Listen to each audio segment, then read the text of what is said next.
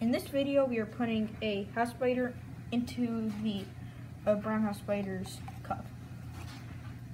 The house spider just fell into the brown house spider's place, and the house spider just scared away the brown house spider. Now, the house spider tried to climb onto the stick, and there we go. The brown house spider just wrapped some web onto the other spider's legs, right there, the two back legs. That's why it's like sitting on the legs. The brown house spider isn't moving. Maybe it got bit on that leg that's curled right there.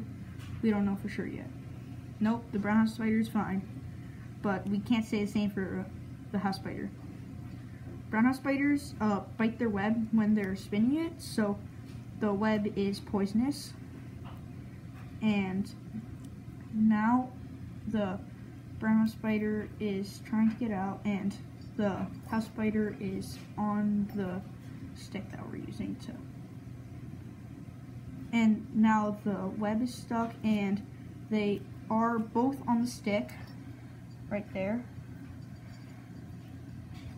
The brown house spider is on the tip of the stick, while the house spider is on the base of the stick. The brown house spider is climbing back down and still hanging onto the cup. We are putting the brown house spider back in, and it is back in, but still on the stick. Two spiders are both right there. Now, the brown house spider, the house spider looks dead, maybe from the venomous bite from before, but we don't know about that yet. The brown house spider is, nope, it's not dead yet, but the brown house spider is still wrapping it with web. Right there. It's attached to the stick now.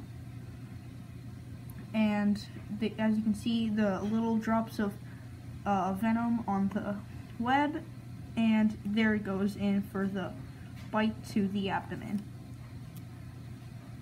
So the brown house spider wins this fight, and yeah, the brown house spider is the winner, and the house spider has lost.